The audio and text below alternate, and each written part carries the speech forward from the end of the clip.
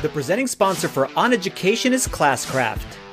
We're excited to announce Classcraft's new story mode, which makes it easy for educators to harness the power of stories. Episodes 1 and 2 of Season 1 are ready for you and your students to play today, and it's completely free. To learn more about Classcraft and the new story mode, simply visit classcraft.com/oneducation. Well, I just want you to know that everyone's talking about how amazing both of you are. Oh, thank you. And that this podcast is awesome. It's like a morning talk show on the way into school. Hey. All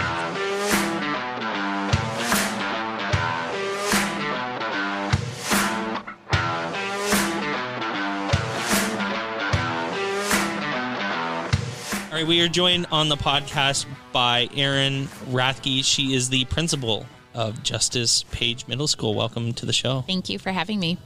So we're here at Impact Education Conference, and so is Justice Page. Yes. And so are you. Yeah. And this is all very exciting. We talked off air about the school itself. So actually, before we get started, tell us a little bit about, who you are, your background, and that sort of stuff, and then we'll get into it. Yeah, Cindy asked me to write an intro. I was like, what do I say about myself? So I have been in education for 20 years, and I am the principal of Justice Page Middle School. I did not start as a principal at Justice Page Middle School. I was the principal of Ramsey Middle School. Yeah.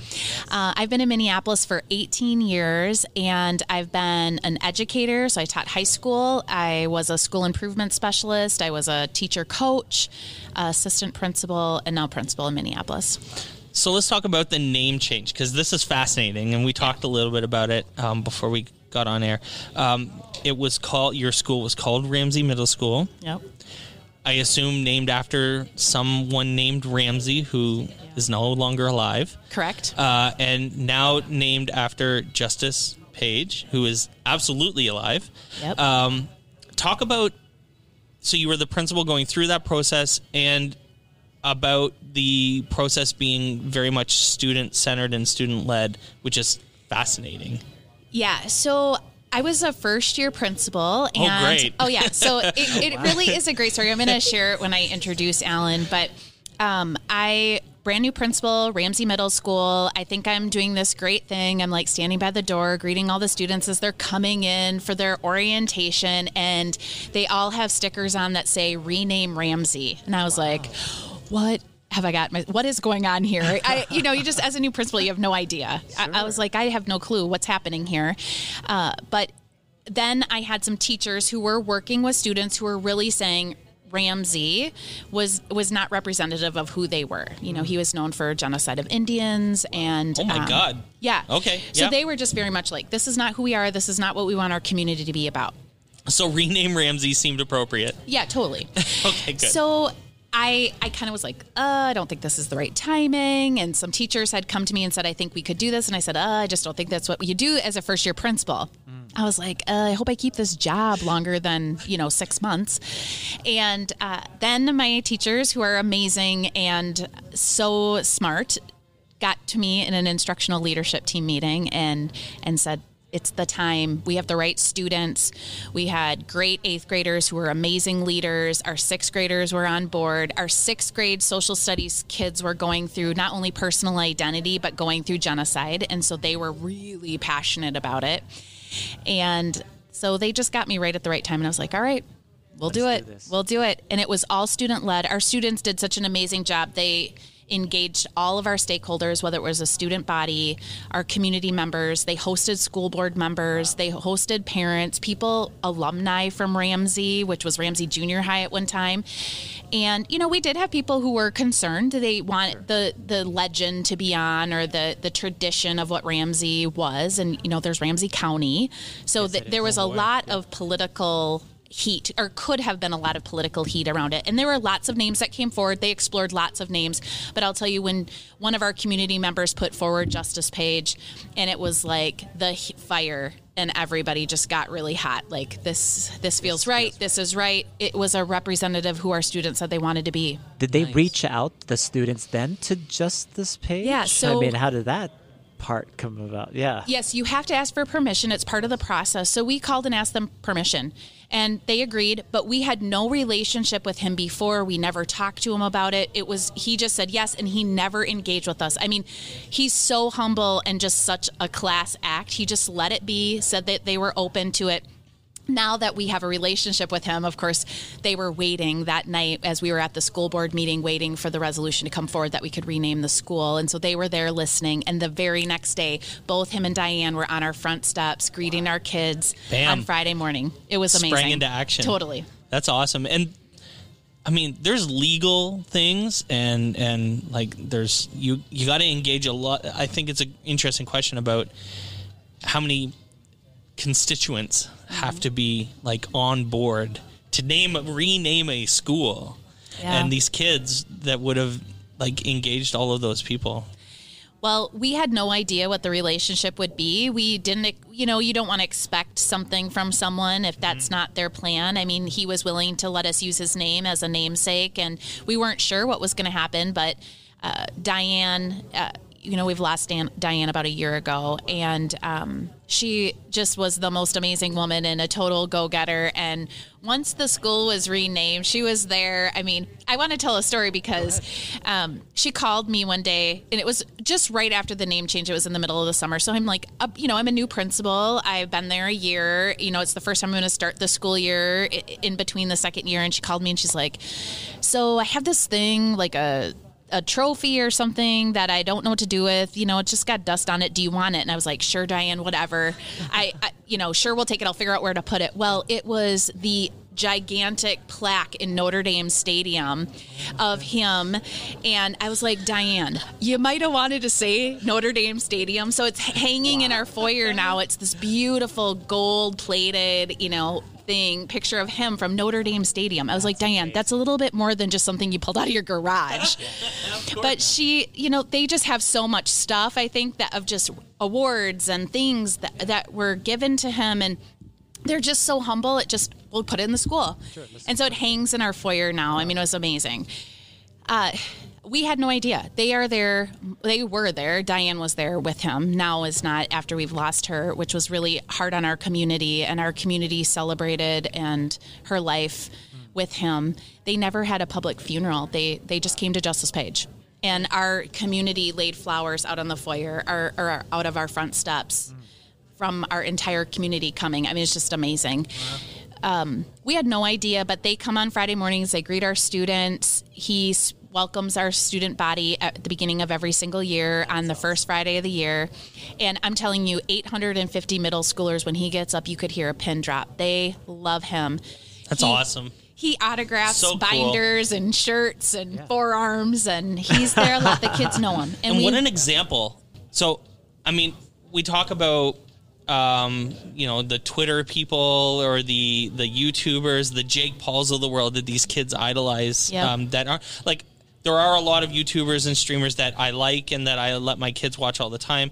But I mean, there's also some not so good ones. And like, if you're looking for a role model, someone that kids could look up to and idolize, this seems like the perfect choice. Yeah. What a perfect situation. This last year, our art teacher wrote a grant for exterior murals. So we have 4 exterior murals that we just put up on the side of our building, and they are 4 pictures of him and our students, self-portraits of our students. But there's a picture from him up from the Star Tribune. He's opening up his shirt the first year, the first assembly that he did, Justice Page Middle School. He's opening up his shirt. That's on the outside of our building.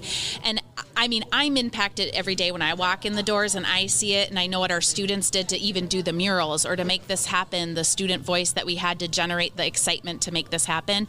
But I had one of our chief of academics research, Chief Eric Moore, come in, and he was speaking to our student body, and he leaned over to me during the assembly, and he said, I just want you to know the impact I'm having to have an African-American man on your building. Can you imagine what our students feel like? I mean, Alan Page is making an impact, and he will make an impact long after he's not on this earth. Yes. Generations. It's on our building. It's not going anywhere for 100 years. Yes.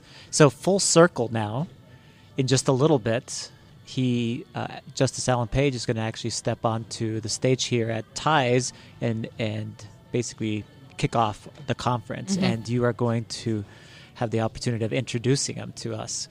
I mean, what is that like? And I mean, well, this is the second or third time now that I've introduced him at a big event, and I feel so privileged, and I have so much to say about him. He's one of my heroes. I didn't realize he would be such an important hero in my life, as well as Diane, his wife. Just the impact that they've had on me around leading, education, being humble. I mean, they're just amazing people, and so to be here and be able to tell. I'm using the if you've ever seen The Office where Jim and Pam are getting married and they take mental pictures, that is my life with Alan Page. I just take mental pictures. I can imagine. It's surreal. I mean, he brought the Medal of Freedom to our building. He went to Washington and on the weekend got the Medal of Freedom, and on that Monday he was in our building and he celebrated the Medal of Freedom with our students in our school. I mean, so I just mental pictures, and I just keep thinking it can't get any better, and it keeps getting better and better. So introducing him is a privilege, and I feel so honored to have a relationship with him and his family. His children are amazing. I feel like one of their kids, they always hug me and are like, we were talking about you at the dinner table. So I appreciate that. Wow. So here at the TIES conference, you actually just presented a session, and what was that about? And can you share some details about that? Yeah. We are our Minneapolis Public Schools is one of their priorities is social emotional learning. And so Justice Page Middle School has taken that on as one of our priorities and are very excited about that. We partner with CASEL, which is the Collaborative Association of Social Emotional Learning. We're the first learning lab school in the nation that's partnered with CASEL, as long as a couple other schools in Minneapolis. And so my assistant principal, Casey Tverberger, and I were here presenting on some of the things that we've done in the school, whether it's around how we harness adult social emotional learning and the atmosphere and climate for our adult teachers. I think that is a group of people that get forgotten in education, and we want to take really good care of our teachers because we want them to stay at Justice Page Middle School, as well as the instruction we do with students, and whether it's with our advisory or how we do it integrated in other academic areas. But all of that, harnessing a name change as a principal has changed how we can look at education in our school, because it was an opportunity to reface our school, whether it was how it looked, the marketing materials that we used, and it's all focused around our social emotional learning, our climate and culture. And I love that you talk about the teacher's mental state, because this is something that a lot of people ignore or sweep under the rug even. And it's we're good friends with Mandy Froelich, who talks about that all the time, and it's become a key part of what she talks about at conferences and stuff. And I mean, I even for me personally, I've publicly talked about dealing with imposter syndrome a lot, and especially as people who are more public and out there in front of other people, that actually has gotten worse for me over the last 2 years as the podcast has expanded and stuff like that. It's important for teachers to think about where they are emotionally, because this affects how they teach their students, right? Right. I was just on Facebook, and it every other article that comes out right now is about teacher shortage. Yeah. And so it is our responsibility as administrators and leaders in education that we're taking really good care of the people that are in front of our students. And I think they tend to be the forgotten group of people. We talk about 4 kids, and I am 4 kids, but I need to be 4 adults who are 4 kids. Yes. And if I don't do that, I won't have any teachers that are in front of our students. And social emotional learning is really important, but our as educators, if we can't model our own self-management and our own self-awareness and our own social awareness, then we shouldn't be in front of kids asking them to do the same things that we're not able to do. So giving teachers the opportunity to explore their own social emotional competencies is really important, so that they're showing up being the best they can be for kids. So how do people connect with you? Are you on Twitter? Talk about how people can connect with you and learn more about you and reach out to you if they're interested in learning more. Sure, I am on Twitter, Erin Rathke 6. So you can catch me on Twitter. I'm also on LinkedIn, and which is where I spend a lot of time sharing what we're doing with people around. We just did a bus driver training. So all of the adults that interface with our kids need to be on the same page with us. And so we just did it, which is a big undertaking in Minneapolis public schools. That's not a small place.